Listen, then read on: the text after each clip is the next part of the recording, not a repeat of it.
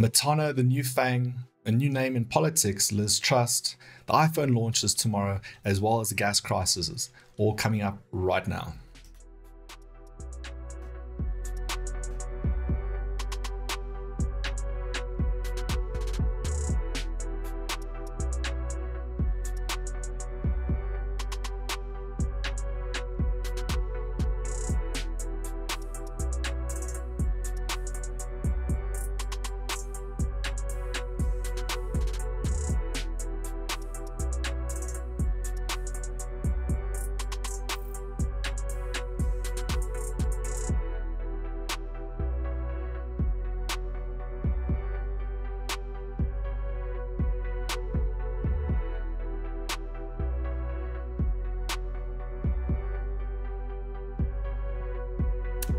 Good morning, guys. This is Pounds for Breakfast, and I am your host, Dane van der Mast. Guys, in the next couple of minutes, we're going to cover everything you need to know and so much more in the Forex and financial market. So we're about to have a ton of fun together. Sit back and enjoy. This is available for you on YouTube.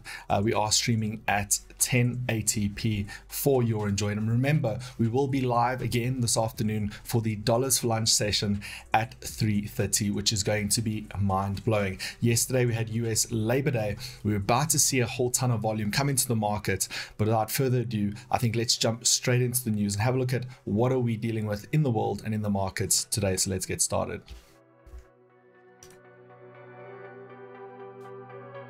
Beautiful. So looking on the local front, guys, we continue to see these Gupta leaks continue to leak the Gupta and link them to a bunch of other companies. And this will be something that we'll continue to see. Whether we ever will see, justice come from, this pretty much sellout of our country and our infrastructure, I don't 100% know. But leading on to them, another good friend of theirs, obviously our president is still dealing with all these scandals in terms of that Phala Phala farm and everything that's happened there, which still continues to be a little bit of a mystery. And quite honestly, it's quite an amazing thing to be a South African, to be within Africa. We see things like this. If this was any other country, people would be in outrage. There would be an uproar, right? We tend to see these things and brush off like, oh, it's just another massive swimming pool that's being declared as a fire hydrant or fire water storage facility. So, we can give ourselves a massive pat on the back for just being able to take things so lightly. But I do think there is going to be a time that comes where, people need to take and look at these things a little bit more seriously in terms of where that's going for us and our futures. All right, beautiful. Moving on into the US news, guys, we have a few things happening this week, right? First and foremost, in terms of the current day, we have tomorrow Apple's annual product launch. Right now, why is this important? This is pretty important because Apple's stock formulates probably one of the heaviest weightings on the S&P 500, and that's just due to the massive nature of Apple's market cap. So tomorrow we are going to be looking at trading Apple stock, having a look at that product launch and what does it look like. I'm going to confirm whether the product launch is going to happen after hours or within trading hours, but I think we really need to start diversifying and having a look at stocks and these different assets to diversify portfolios, right? Trading S&P 500, trading NASDAQ, Dow Jones, great. But there becomes a time where we need to start understanding the underlying assets that build up these indices and up these portfolios. So I believe this iPhone launch is going to be an amazing opportunity to have a look at the effects on Apple stock and what that could mean for us as traders. So that's going to be a ton of fun, and you obviously want to stay tuned to be a part of that. In addition to that, we also have pretty much a 75 basis point hike expected from the ECB coming up this Thursday. And really there's a ton of items busy happening in the European Union that sort of borderlines and really sort of edges on crisis, and that sort of is a good transition for us into pretty much this new name in the markets, right? So the one person that is going to keep coming up is Liz Truss. So Liz Truss has been identified as the next Prime Minister. And the markets aren't taking too well to it, right? Obviously, with a new face coming in, there's a bunch of promises in terms of what's going to be happening and what will she be doing in order to curb what's happening in the country. Obviously, there's a gas crisis, and that is still a ripple effect from the Russia-Ukraine issue. And there's a bunch of domestic issues she still needs to deal with on the ground. And it's going to be interesting to see how her role plays out and what her public perception is, right? Because politics is a lot about public perception. And how well she addresses some of these issues is going to be quite interesting. Really quickly, because we have very little fundamental data, I'm going to use this opportunity to talk about, is Matana the new FANG, right? So what does that mean? So historically, tech analysts generally have created the shortening, and that is Matana, right? Which stands for Microsoft, Apple, Tesla, Alphabet, Nvidia, Amazon, right? That is the new term that was ultimately previously just FANG, F-A-A-N-G. And ultimately what this means is they've dropped Meta as well as Netflix from this new, I would say, term in terms of who are these market leaders. So that's very interesting. I think Meta is a very interesting case in terms of what Mark Zuckerberg's doing in terms of the metaverse. He's taking a lot of heat, a lot of criticism. So we're going to stick around and obviously make sure we find out a little bit more about that. Now, moving on to the economic calendar for today, we don't have too much, as I mentioned yesterday, of noteworthy items that we really need to pay a lot of attention to. The US market is obviously currently open today, so we're gonna have two items I think that could move two of the major currencies, right? We obviously have construction purchaser manager index, and this data comes in for August. Again, all we're looking for here is the actual result, higher or lower than the forecast and than the previous, right? So there's those relationships we have to take into account. In addition, US services PMI and the composite PMI, ISM non-manufacturing employment, these are all going to weigh on the dollar, and these starting at that 3:45 and all the way up until 4 o'clock. So 3:45, those 15 minutes, we could see some external volatility from some of these fundamentals, but I don't think it's the end of the world. So let's jump into analysis really quickly. I'd like to obviously have a look at FX.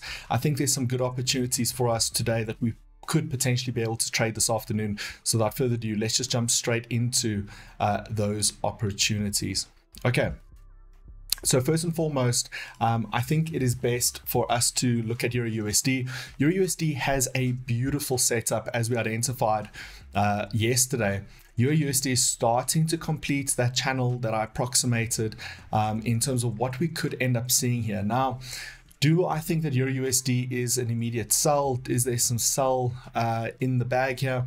I think so, and I believe so. I think this is going to really be more of a scalp position than any sort of major investment decision. I've obviously spoken about this yesterday. Euro USD is stronger than the euro for the first time. It happened a few weeks ago, but it's now officially below that parity level where the dollar is currently stronger than the euro for the first time in 20 years. So do I think that this is going to be an immediate sell? Well, it's a little bit hard to say in the sense that we could always see that pushback up to the top side, but I am fairly optimistic to see that the start of the US market, we do have some of that strength towards the downside on the dollar. The dollar is definitely showing that it has it in it, and I think we want to monitor this, and it's simply just through the means of structure. So I would be looking for a short position below this level over here. So let's have a look here. So in 1 euro buys 99 cents and 43 pips of the dollar is where I could be looking for a short. So we could see that dollar extension towards the downside from a just a pure volume perspective. Quickly just touching on FX because I know we're running out of time. As I said yesterday, I would like to see a pullback on USD ZAR back down to that 61.8. I certainly think it's possible. We are starting to see that slowdown in momentum, and regardless of dollar strength, I would still be looking for an ultimate buy situation in that zone right there, right? So in that area right there, that would be where I'd be looking for an ultimate buy. 61.8 diagonal support. Let's go. That's what it should all be about. Okay, moving into indices really quickly, guys. US 30, as we discussed yesterday, we're pretty much range bound. I'm going to quickly look at a 5-minute here, but we're stuck on that 61.8, beautifully positioned on that 61.8. Now, does that mean we are in a position to potentially start going long?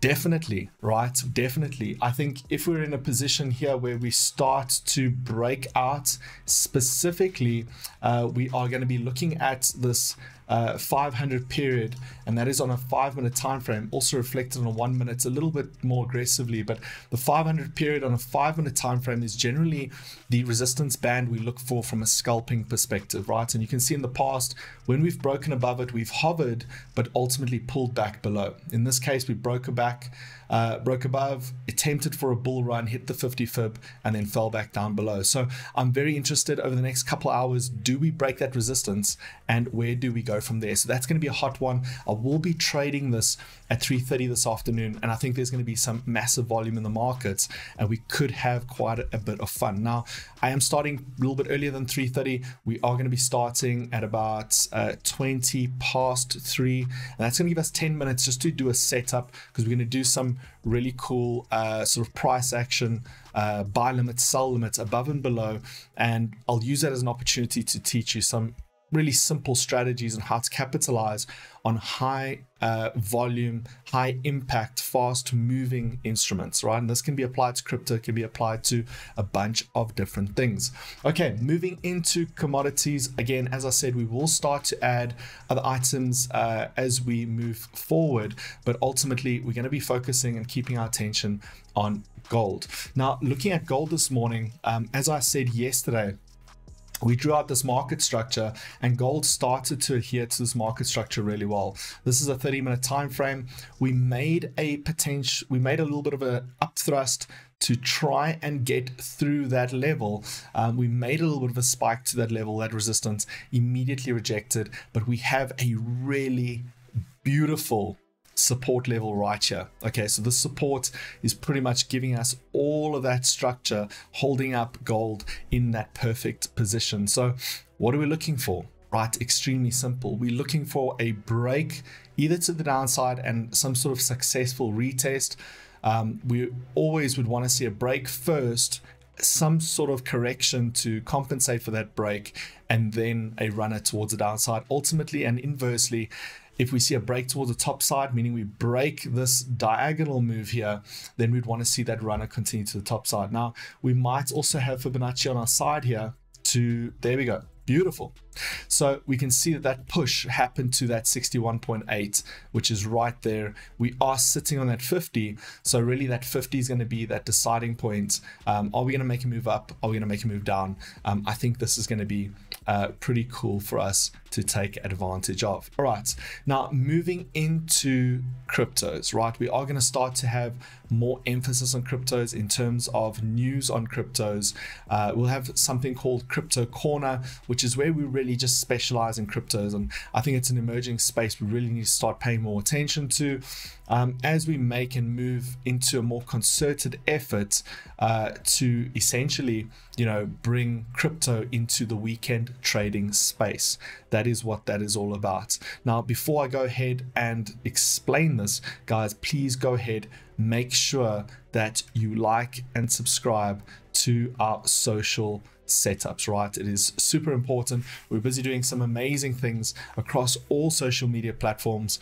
Obviously, watching this YouTube video right now, hit that like button, hit the bell notification button, and that way you'll always get a brand new upload and be the first to know. All right, super simple. As always, your support is appreciated. All right, let's give it a quick look. So crypto in the Bitcoin. All right. So we will be doing a separate episode just on Bitcoin. It's an amazing use case. It's an amazing story. We just see so many repetitive moves. I mean, just have a few seconds there. I'm just going to show you this, right? So we have so many times the same thing repeating right? Over and over and over again. And all we are in right now is the latest installment of that move, right? So we're currently sitting at that 78.6, right? And this is where, you know, it broke the $20,000 to a coin. Everybody's freaking out. Guys, if this doesn't hold support, I believe we could and very well can make a move down to $13,000 to $12,000 a coin. That is the 88.2, right? If you look at what most analysts are saying, the price to produce from an energy perspective, the true cost to produce one Bitcoin, it's around about $11,000 to $12,000. Okay, so that is the true value, the true price. And I do believe that we do have a target. Sitting at that 12 to 13,000 on Bitcoin is where I personally believe there's value, and when I would personally add Bitcoin into my portfolio for more long positions. So definitely stay tuned to this. There is beautiful market structure that we're observing on this Bitcoin setup. Even moving closer for those of you who are scalpers, there is again more beautiful market structure to take advantage of. But yes, Bitcoin is something that we definitely want to watch, and something we definitely want to get more involved in from a trading perspective. I just do, however, believe there's more available to the downside. There's a bigger move down to the downside that we can potentially take advantage of, and then ultimately buy it at its lowest point at that 88.2 fib level. Guys, thank you for spending this time with us this morning. As always, delivered nice and early into your inboxes so you have a bit of insight for the day. Now remember, New York Stock Exchange open, we are live together. We had a great test run yesterday, and I'm looking forward to hosting every single one of you this afternoon. Now remember, this also involves your comments, right? So if you want to see certain things analyzed, you'd like to see certain things traded, if you'd like to see how we deal with a brand new chart, the mindset, the methodology, the risk side of things, as always, please leave a comment down below, and we will take those items into suggestion to better evolve the show to your needs. Guys, I am Dane van der Musk, and this has been a great quick session giving you everything you need to know in this particular space. Guys, until I see you all a little bit later, I want you all just to have an amazing day. And as always, be safe, trade safe. Love you all. Shalom.